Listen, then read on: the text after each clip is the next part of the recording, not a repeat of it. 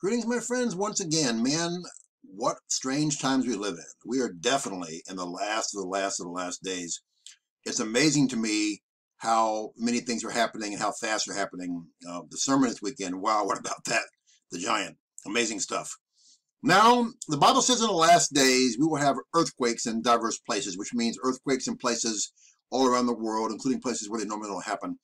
And this weekend we had earthquakes shaking the Caribbean, and with new volcanic eruption possible as well.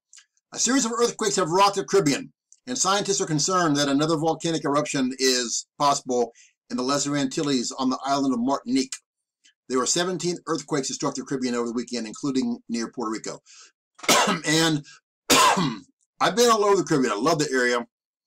Great people, terrific snorkeling, just wonderful beaches.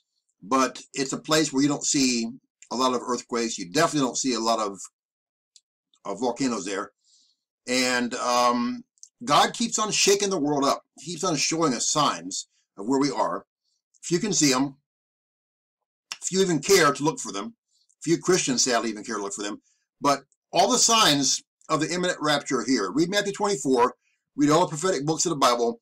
Read everything. Every single sign for Christ to return is here. It's already happened. We're just waiting for God in its infinite wisdom, his infinite patience that we can't understand, to tell Jesus, snatch your bride away, get us out of this wicked, festering hellhole of our earth, get us in heaven.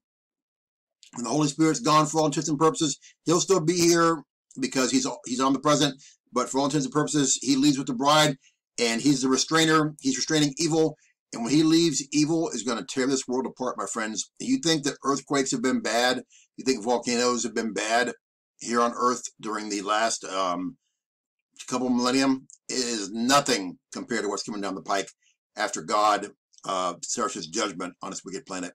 And Satan and the Antichrist and false prophets start their judgment as well. This world will be ripped to shreds. And if God didn't intervene, he says no flesh remain alive as it is. Billions upon billions upon billions will die grotesque, awful, horrific deaths.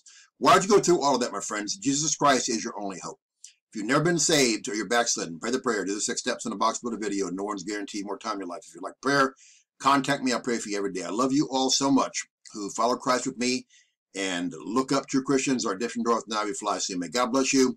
Share this video. Share my videos, all my sermons. I'm always censored because of my faith. Help me get the word out. And please, please, please wake up and get ready and stay ready. Get as many ready to go to heaven with us as possibly can, because the rapture's upon us. Take care. Cheer. Bye.